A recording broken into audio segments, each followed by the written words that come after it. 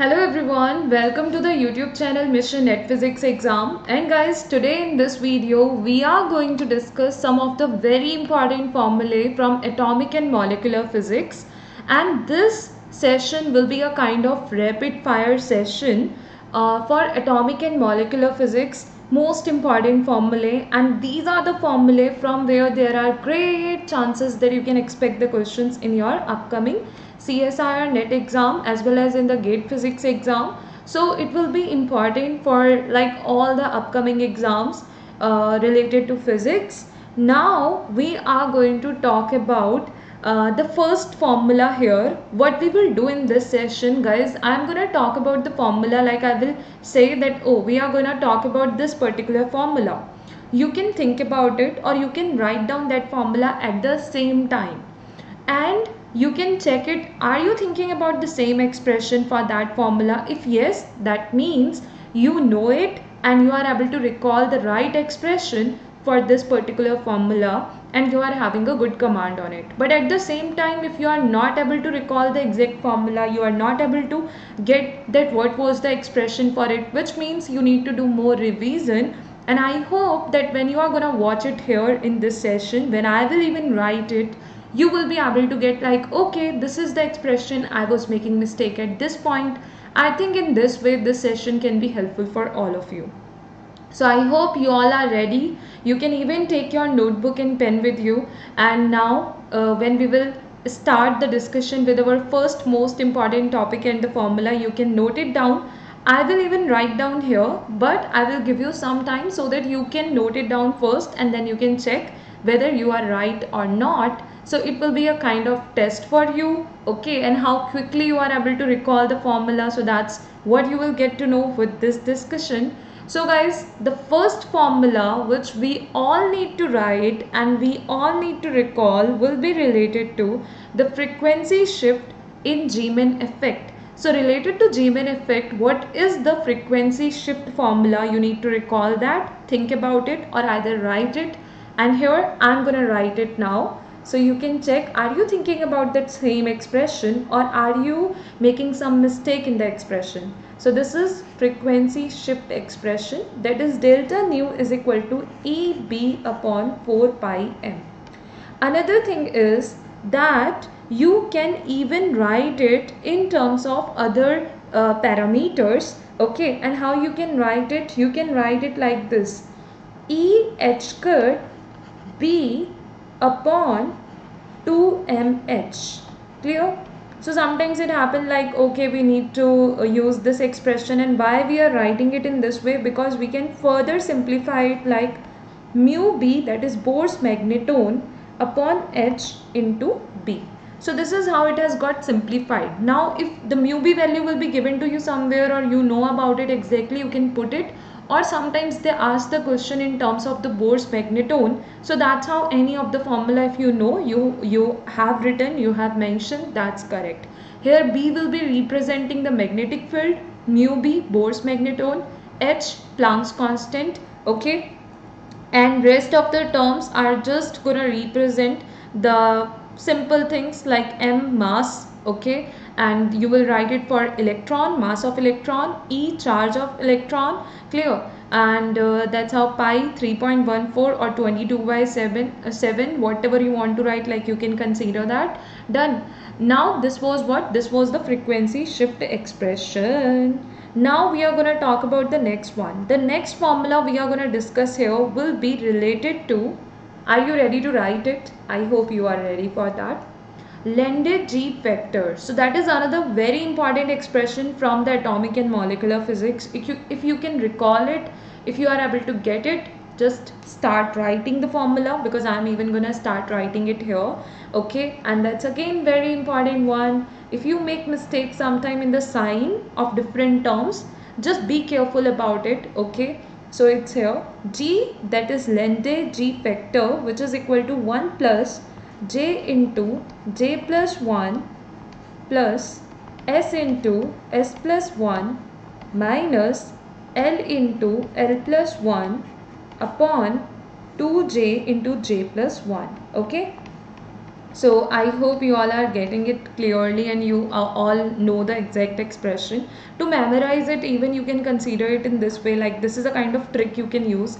What is that? That's gonna be, since we know J is equal to L minus S or L plus S, okay, any of these expressions we generally use, we put the mod there. But what we can do, since we will have, let's say J is equal to L plus S, so you will take the L which is present firstly, you will take it on the other side, and S for what? S for strong. Clear? So strong will always remain positive. Done. And L will be negative. So that's how you will be able to recall the sign in this expression and you will not make mistake. If you were not confident about it, I hope with this information now you will never make mistake in the sign of L, S or G. Okay. Now our third most important formula we are going to talk about will be related to the laser part. And what is that formula? Let's talk about it quickly. So basically guys, our third formula will be related to the Einstein's coefficients. So as you all will be familiar with this thing, that we are having two different Einstein's coefficients. One we represent with A, another we represent with B, because we are having two different processes generally, the spontaneous and the stimulated. So spontaneous is what, in which the atom will come to the lower energy state automatically after some time. Okay, for example, like 10 to the power minus 8 seconds. If atom is right now at present in the higher energy level, then after some time, by emitting out the energy of some radiation, clear, some radiation, by emitting out the some radiation, it will come back to the lower energy level. Clear? And this is what spontaneously this process is taking place, automatically it is happening. And we show it with what? Since this is a state 1, this is a state 2, so we show it with A to 1, because 2 to 1 the atom has approached. Clear? Now the another thing is, there is another coefficient we denoted with B, and B is what? B is stimulated coefficient, because in the spontaneous case we are just able to observe the spontaneous emission, so that is A to 1. And when we are talking about the stimulated case, guys, there are two situations you can have. In the first one, atom can be in the lower energy state, okay, and it can absorb some amount of energy in the form of radiation, or as like electron beam you can provide it, or in any way you are providing some energy to that atom. Okay, now it will absorb that energy and it will move to some higher energy state. So this is what? This is the absorption. So stimulated absorption can even take place, or stimulated emission can even take place. Now when the atom is in the higher energy level and you are providing some external radiation, again it will reach to that atom, it will emit some amount of energy, and what will happen? It will come back to the lower energy state. Clear? So this is what? This is the stimulated emission. So you can see in stimulated case you are providing some external radiation and then atom respond to that, and that's how you are going to observe two phenomena. While in the spontaneous case you are just observing the spontaneous emission. Clear? So there we can have B12 or B21, because B is the notation for the stimulated case. 1-2 for the absorption, 1-2 it is moving, 2-1 for the emission part. Okay, now there are Einstein's coefficients A21, B12 and B21. Generally we take B12 equal to B21. These coefficients are equal to each other. Now our next point, or the next formula I'm going to ask you to write, that is related to Einstein's coefficient. So are you able to recall that what is the ratio of A21 to B21? Okay, now I have explained you what is the A21 and what is the B21, what kind of Einstein's coefficients they are. So you know about them. Now let me know if you know about the ratio of A21 and B21 and why you need it, like where you can use it further. We'll even talk about that, but right now you can write the ratio of A21 and B21. Clear? I hope you all have started writing it. Now I'm just going to write it here as well. 8 pi h nu cube upon c cube is the ratio of A21 and the B21. Clear? If you have given the correct answer for all the three questions I have asked you till now, in the first one, even if you have noted down any one formula, your answer will be correct. Second and third, if you have noted down correct, guys, you are doing good. Clear? Now if we are going to talk about the use of this expression which we have noted down here, for example somewhere you need A21 but the expression of B21 has been given to you and the rest of the things you need, they have been given in the question. So then in that case, to find the B21 from the given expression, or to find the A21 if the B21 is given, okay, and rest of the parameters values you know or they have been given, so you can directly find them with this expression, with this ratio expression, and you will simply be able to get your final answer for that kind of question. So there it will make the things more simple and easy for you. Now our fourth question will again be related to the G-man effect. And what is that fourth question? That is, what is the wavelength shift? Okay, or sometimes you can read it written like G-man separation, okay, in terms of wavelength. So separation or wavelength shift, anything, whatever you want to consider. So you have to write the wavelength shift formula. And here I am going to give you a very important tip, because sometimes by reading the questions, students are not able to get what they are asking in the question, okay, what has been asked. So guys, for that what you can do, you can start observing the units of the given parameters, or you can start observing that what exactly has been like given in the options, what is that unit which has been mentioned. So unit can make the things clear to you, whether it is centimeter inverse, centimeter, hertz, okay, or whatever it is. For different parameters, even start focusing on the units and they will make the things more clear to you. Now I'm going to write the expression for delta lambda. What is that? That's going to be lambda square upon C EB upon 4 pi n. Now you can even relate it with what? With the frequency shift. How? Because we know EB upon 4 pi n was what? The frequency shift expression for the G-man effect. So you can even write it as lambda square upon C delta nu. Clear? This is how you will have the expression for delta lambda, and which is again very important expression, and you can expect and you can get the questions based on it in your exam. So guys, all the formulae which we have considered till now and we are going to consider further are very important. Don't miss even a single formula. If you were making some mistake somewhere, focus on that part more and more, okay, so that further whenever you will require such type of formula, you are solving any question based on any of these formulae, you will not make any mistake any point of time. Clear? So now our last formula for this session, okay, will be, that is for the rotational energy. Again, this is like very much expected formula with like related to which you can expect the question in the exam. So what is the rotational energy expression? Recall it, write it, and then see whether it is correct or not.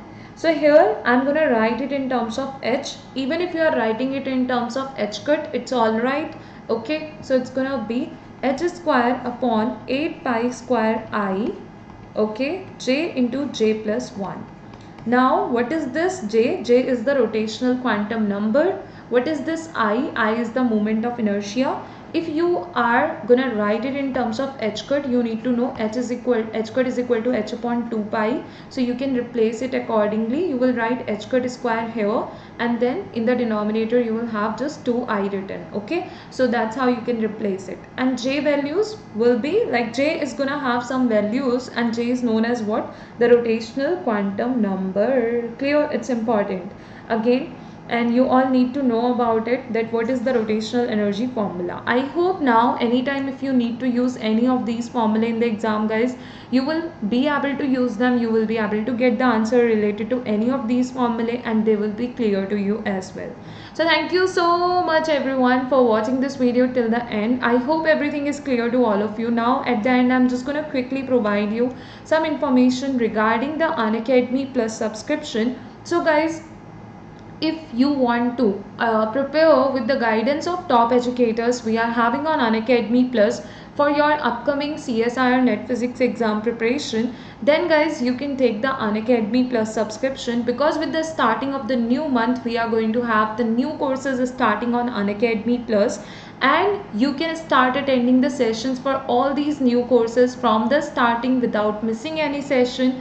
So if you think you need the guidance, you want to attend the regular live classes by the top educators, And one more thing I would like to tell you here, that is in each and every course we are going to have the doubt clearing sessions. So in these doubt clearing sessions you can ask about your doubts too. If something will not be clear to you from the previous classes discussion, or even if right now you are taking the subscription and there is any course which is already going on and you want to continue with the sessions of that course, you want to be regular there. So if any of the sessions have already been conducted, you will be able to cover up that part by watching the recordings of those sessions, and that's how you will not miss any of the important points and you will be able to cover up everything.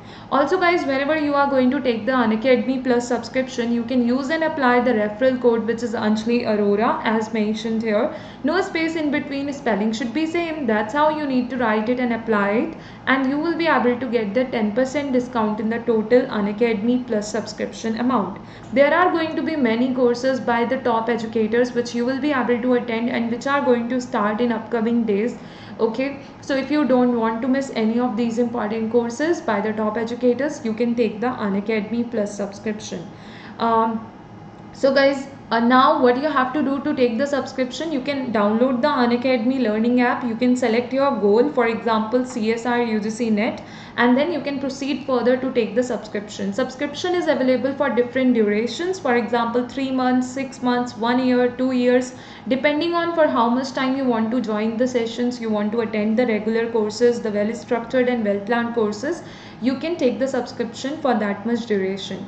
Now guys, one more thing, either you can download the Unacademy learning app or you can directly search Unacademy Plus on Google, and that's how you can proceed further and you can take the Unacademy Plus subscription. I hope each and everything will be clear to all of you guys, and as I have told you that whenever you will take the subscription, you can use and apply the referral code which is Anjali Arora as mentioned here. No space in between, spelling should be same. That's how you need to write it and apply it, and at the same time you will get the 10% discount in the total Unacademy Plus subscription amount. Thank you so much everyone for watching this video till the end. Thank you.